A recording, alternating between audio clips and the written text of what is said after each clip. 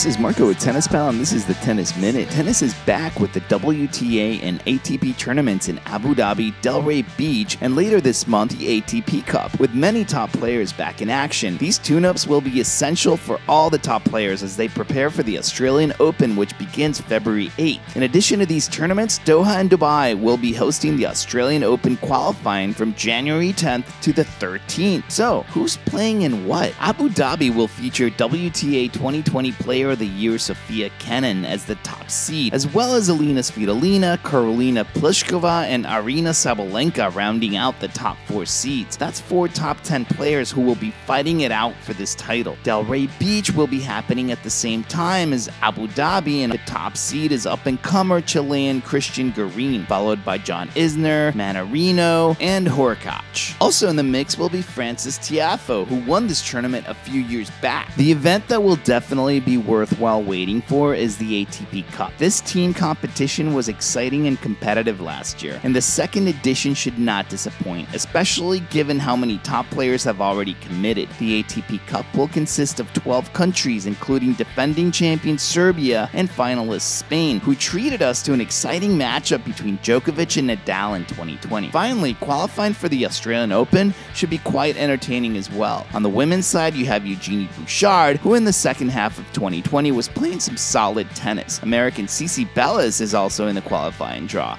She was injured in 2019 but made some noise at the Australian Open in 2020 and has the tools to make another run.